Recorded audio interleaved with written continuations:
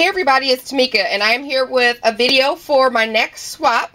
It's going to be entitled the Turned Up Gift Set Swap. And what I mean by that is, if you knew about the gift set swap from last year, or you participated, you know the requirements were 3 pieces of lace or trim at 1.5 feet, a fabric or lace or paper flower, and 2 stick pins, which was an awesome swap. If you didn't get a chance to watch the videos, I will put those in the description box. You guys can check out if you're on the fence about joining this swap.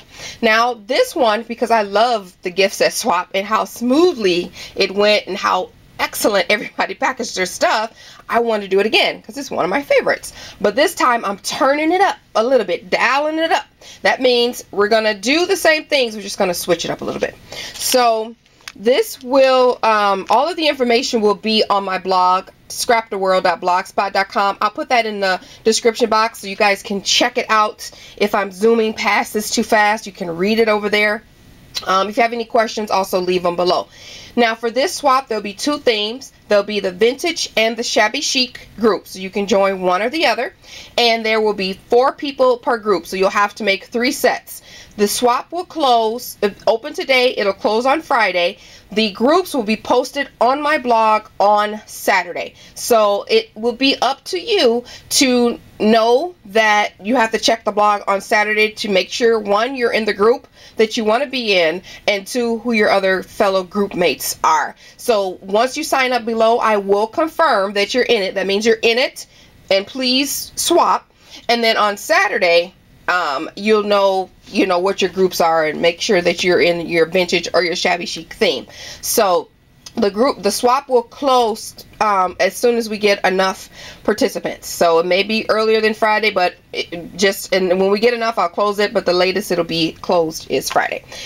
So with that being said, what you'll be doing for this particular swap is sending me 3 sets of your theme, shabby chic or vintage, the turned up gift set. So you will have to make a tag, an alter tag. So this is just an example of how mine is packaged a little bit. So you have to create a tag.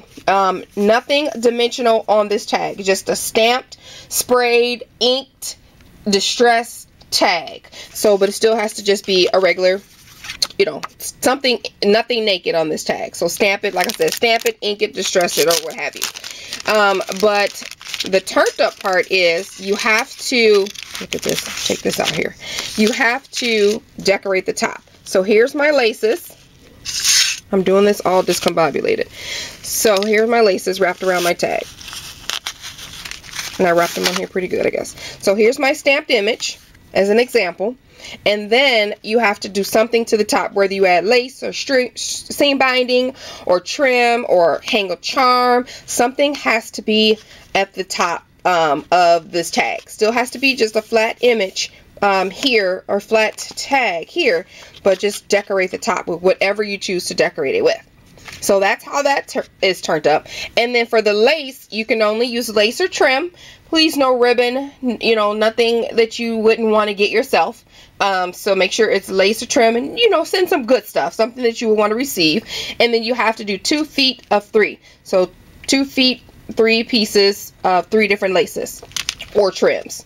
And you can wrap that around the tag or however you want to package it, but I wrapped mine around the tag.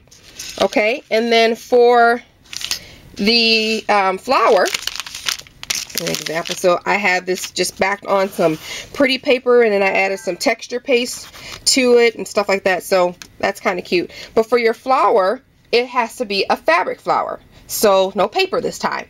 And there's few tutorials on how to create fabric flowers. I'll put a link to the 2 that I did, showing you how to make the 2 fabric flowers that I made. But you have to have a fabric flower. This one is 2.5 inches wide. So that's how the flower part is turned up. So no paper, just fabric. This will push you. So if you have never made one, get ready. This is going to be such a fun swap. And finally, for the embellishment component of the gift set swap, okay, I really like this part. Now, you can do whatever embellishment you want for your swap. You can, but you have to have a pair. So If you want to still do the stick pins, that's fine. You want a healthy stick pin. You want, you know, a good amount of beads and spacers and caps and things like that on your stick pin. Not just, you know, you don't want to just stick this in there and call it a stick pin, okay?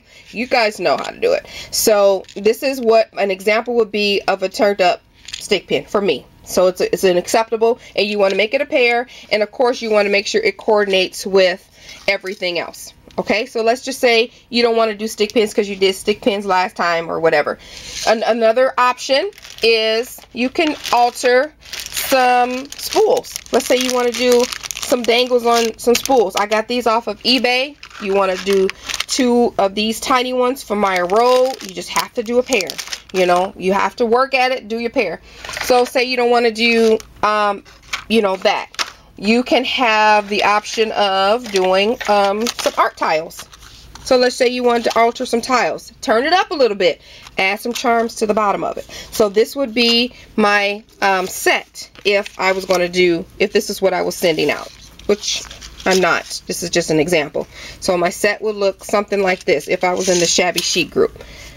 See? Oh, Emma tag. You guys get it. Okay, so we got the stick pins. You could do altar tiles. You can do spools. There's another tile. Here's a vintage theme one, and I just hung them on here because I thought they were cute. But I would do 2 of those, and you can alter. Let's see. You can alter a thimble. You know, you have to do two thimbles, a bobbin from your sewing machine. That's just some more stick pins that I did.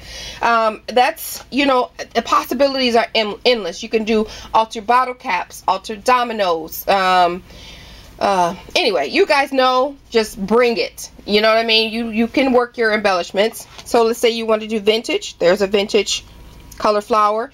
And Shabby Chic colors, just to give you just a little bit of a tip, they're light pastels. So your light pinks, your light blues, your mint greens, your whites, you know, light pastel-y, like Easter colors, sort of. And then vintage would be your creams, your browns, your tans, that kind of colors, those kind of colors. So I want you guys to put your all into it. Go outside your creative box. Give something that you would love to receive back, and you know, let me see how you guys package them up. And I'm excited. You guys did an awesome job last time. Those who participated, be sure to check out those videos too, so you can get an idea, and I hope you guys will join. So the information will be at the blog on Saturday. For the information will be at the blog now when this video is posted, but on Saturday your groups will be posted. So I'll confirm once you've said you want to be in a group down below. I'll confirm that you're in, so it's up to you to check the blog after that point.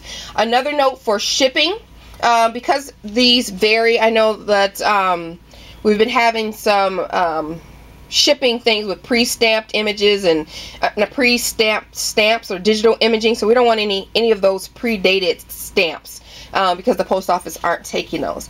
And I think it's so much easier if we do the gift set swap, return it priority. So you can send it to me any way that you want, as long as it is postmarked by April 5th. Forgot to mention that. You have until April 5th to get these postmarked if you're going to participate. As long as it's postmarked by April 5th, send them to me anyway, snail mail you prefer. But on the return coming back, so that I can package them all up and we don't have to worry about you didn't send enough stamps, you didn't send any stamps, or you're PayPaling. It's so much easier for this particular swap because it may be thicker than what you get back may be thicker than what you send.